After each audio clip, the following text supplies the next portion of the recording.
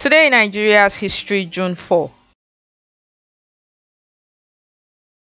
June 4, 2013, the Agatu settlement in Rukubi village in Lafia, Nasarawa State, is attacked by unknown gunmen and 15 people were killed according to the State Commissioner of Police, with death toll increasing to 40 in the next few days. 1978, a decree proscribing New Breed magazine is passed by General Olusegun Obasanjo, and all copies of the magazine were also impounded.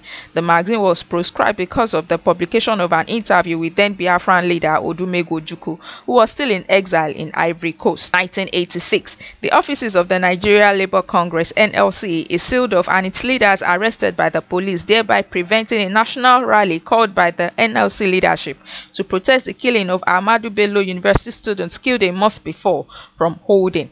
And in 1996, Kudirat Abiola, wife of late business mogul and supposed winner of the June 12, 1993 presidential election, is shot to death in her car at Ikeja in Lagos. Al-Mustapha, the chief security officer to then head of state Sani Abacha, was arrested in connection with the murder but was acquitted years later. A cenotaph in her memory was erected at the site of her murder.